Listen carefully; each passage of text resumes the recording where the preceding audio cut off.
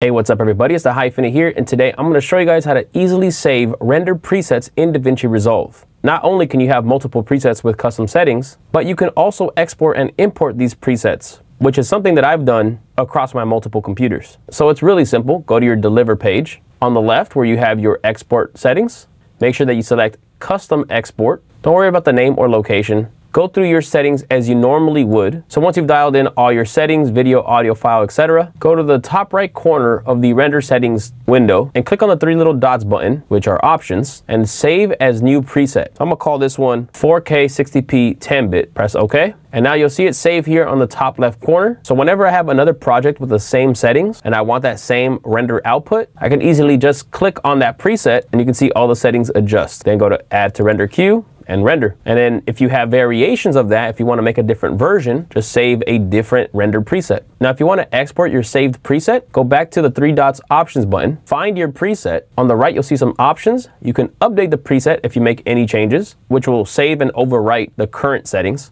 Export preset, which will export it as a separate file. So you can email it, put it on a flash drive, copy it, etc. This is what you would do to put it onto another computer. Or you could delete the preset. Now, let's say I didn't have this preset, but I wanted to import it from another computer. I'd either email it to myself, Google Drive, or put it on a flash drive and copy the file into my new computer. Go to the top right corner, three dots options button, import preset. Then I'd find the file, click open, and then it would automatically save here as one of my options. So that's how simple it is to save custom presets as well as export and import them. A great thing for me is that I do a lot of podcast clips where I have subtitles. So by setting a preset, I can go to my subtitle settings, export subtitle, burn into video. So I can save one preset with the text and I can save another preset without the subtitles. So I can easily add both to the render queue and export two different versions of the same piece. Now I also have presets where I do audio only. So I actually have one without video. Go to audio, I have an MP3 preset, and I also have a wave preset. I have a preset